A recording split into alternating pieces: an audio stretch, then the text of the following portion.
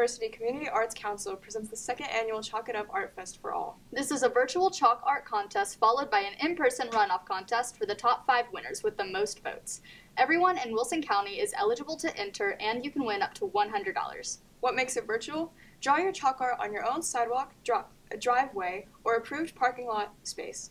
Take a photo and post it to Facebook to get likes. People's Choice will be awarded one for each category. The top 5 artists with the most likes across all categories will be invited to participate in a runoff contest on Saturday, November 6th. All winners of both the virtual and runoff contest will be recognized at the awards garden party following the runoff contest.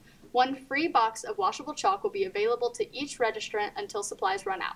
The contest is open for 2 weeks from October 9th to October 23rd, and you must register by 5 p.m. on October 15th.